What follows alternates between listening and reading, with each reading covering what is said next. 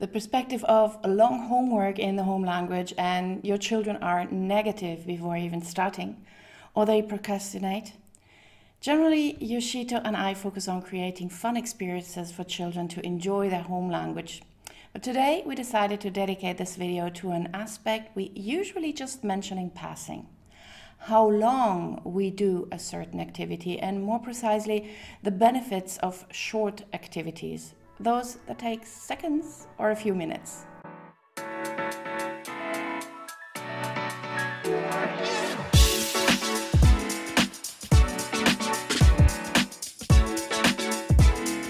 Welcome to Activities for Multilingual Families, where we share ideas to help you foster your languages in a fun and compelling way. Before giving you examples of activities, let's have a look at the benefits of having short activities and games. The first one, and the most crucial one, is that it doesn't last long. So the effort to put in when you speak, read or write in the home language is very minimal. Let me give you an example that has nothing to do with languages to help you understand this power of keeping things short. If I asked you to do 3 push-ups, how many of you would go for it? Without hesitation, maybe. Now, if I asked you to do 30 push-ups, how many of you would still do it? I imagine that there would be a lot less people.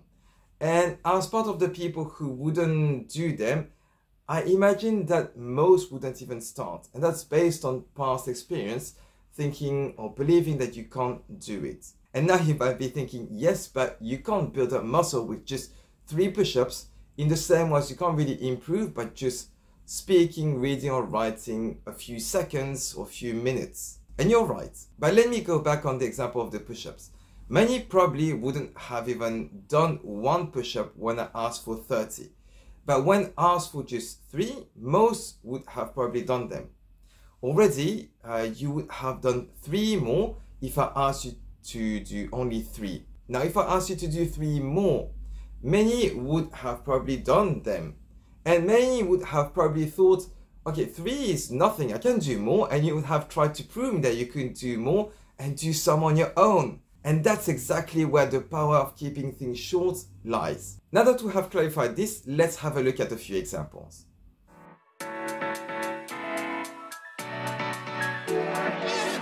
In various traditions, we have the opportunity to read, write or speak a little. In France, for example, we have les papillotes around Christmas, where it's a small chocolate wrapped in a nice paper and inside you have a joke or fun fact. In England, we have something very similar with the crackers.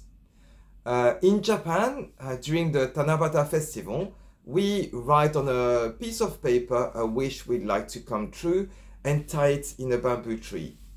So let us know as well in the comments if you have any opportunities in your traditions for your children to speak, read or write a little in the home language.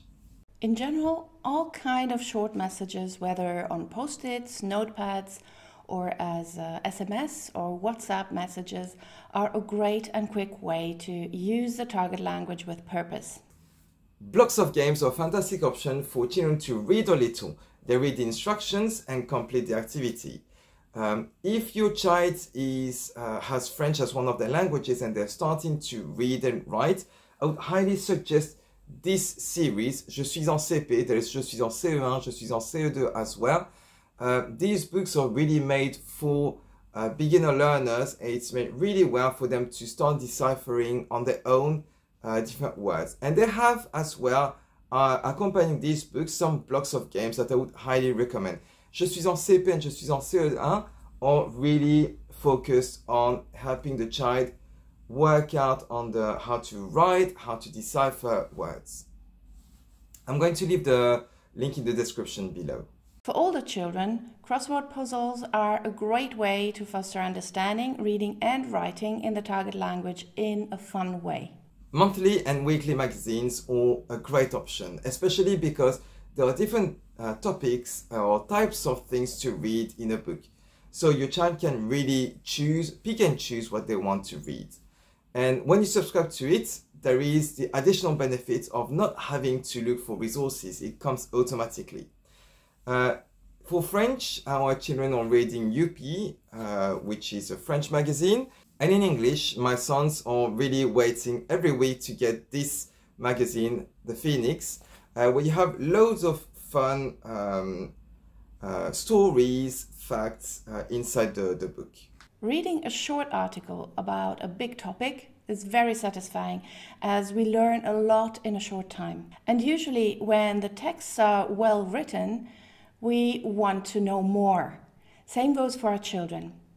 Is your child overwhelmed about a topic at school? Then think about alternative texts in newspapers, magazines, online and offline, that make it more appealing, like little bites of texts.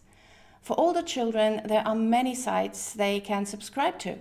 If you are not sure which one to choose, ask their teachers or your children.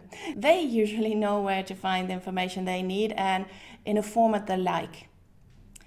If you know now a good site with magazines for teenagers in your language, please share with us in the comments. We have many more quick and easy activities for all ages in our books, the Toolbox for Multilingual Families and the Parents Guide for Raising Multi-literate Children. We're going to leave the links in the description below. So let's sum it up. Short moments of reading or writing are a great start and an effective way to keep everyone motivated. Think about how your children can incorporate short writings in their daily routine. Writing messages, shopping lists, to-do lists, anything counts. And look around you what you already have at your disposal. Any text can and will do. If you haven't done so yet, make sure to subscribe to our channel to get notified every time we publish a new video. Have fun with your languages!